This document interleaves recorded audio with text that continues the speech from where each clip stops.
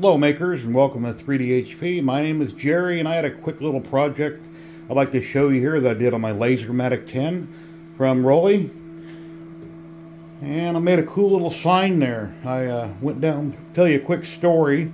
I went down to Lowe's, I bought some mirror, very reasonably priced. I believe you get 4 to 6 pieces of mirror. And I figured, you know what, I got a cool new logo that Nick Harbor made for me.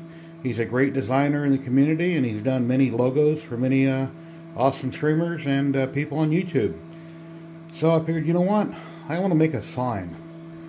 So I went into Lightburn, went up to laser tools at the top, under material test, put my mirror and my laser here, and I just ran a generic material test just to see how it would come out.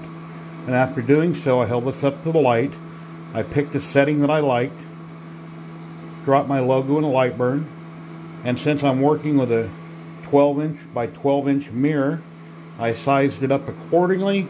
I flipped the image, then I done some test burns on the back of the mirror. And I'll throw it up here on the screen, some of my settings, just to give you an idea. Now I'm totally experimenting. I haven't done this over and over and over, numerous tests. I tend to fly by the seat of my pants and bang things out, and if they work, they work, they don't, they don't. I've got many hobbies. I'm always working on something different. So I found one that I liked. Let me see if I can flip this over here. I'll give you an idea here. And of course you need to run a test, because some of your letters may not come out. You know, you just got to kind of experiment and kind of see what you like, what you don't like, what's too light, what's too dark, and just kind of experiment. Then when you find one that you like, go ahead and throw your mirror in, increase the size to whatever you want, and burn the job. Now, this took 15 hours to burn. Very long time.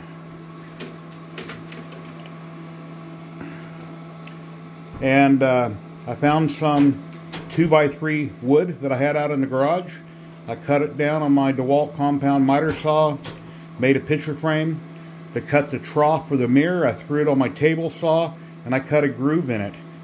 Sadly, I only cut one groove in it, because when I finished my mirror and I went to put it in the frame, I was using a rubber mallet. I had the mirror down on the table, a wooden table. The frame was partially on it, and I was very carefully tapping back and forth to get it to slide all the way in, but it was tight. And I even greased it up a little bit. It was very tight. Well, I got down to about the last 2 inches, and bam, I broke the mirror. I think I might have a picture here. I'll show it on the screen. So I said a few choice words really loud, and then I had to start over. So once again, another threw it in, Lightburn. Didn't remember what my settings were from the first go around, so I had to kind of re-experiment and go through this process again of finding one that I liked. And I reburned it for another 15 hours.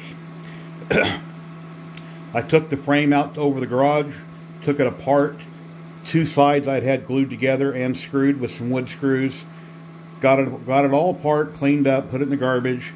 Went back to my table saw, took that one slot, and I cut right next to it, and I made it double wide. So now it's got plenty of wiggle room putting the new mirror in. That worked perfectly fine. And then once I drop the mirror in, I'll show you here on the back side in a minute when I take it apart. I hot glued it in, that way the mirror can't vibrate and move around from having a little excess play. And then I found some LED light strips out around the house. You know, the kind you pull the tape off the back and they just stick. And I did not have a battery pack with a remote, because if I had a battery pack, I wouldn't have to tether this off USB to plug into my PC. I didn't have one available, so I'm kind of poor at the moment, so I went with what I had.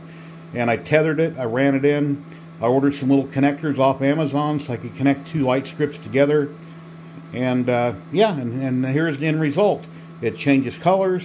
It's got a mirror. It's beautiful. I love it. I hope you guys love it too.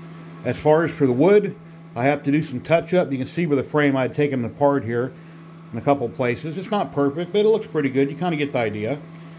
And got some spray paint, some textured spray paint, and I sprayed the frame very well after I glued it together, and then just dropped the mirror in, put in a light strip, and wham bam, there you go, it's done. But I think it looks pretty awesome. And the Rolly LaserMatic I did an awesome, amazing job on it. I'm loving this diode laser. It has every possible option that you could want on it. You know, the Lightburn camera right there in the middle. You want to center up your work with Lightburns right there. It's got a fan, linear rails, honeycomb bed, Wi-Fi. Haven't hooked it up, haven't tried the Wi-Fi. Like I say, the rotary roller comes with it, the air assist that comes with it. Beautiful machine, just loving it. So, all steel construction, except for the acrylic panels. But yeah, here, let me show you some pictures here on the back side. We'll show you how I took that apart. Okay, the back side, I simply have a couple tabs holding it in place and a piece of double-sided tape down here to hold my wire. You can click these out of the way. Got them on there pretty tight.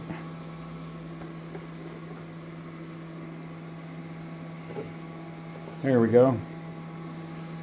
And there you have it. Got lights in it all the way around.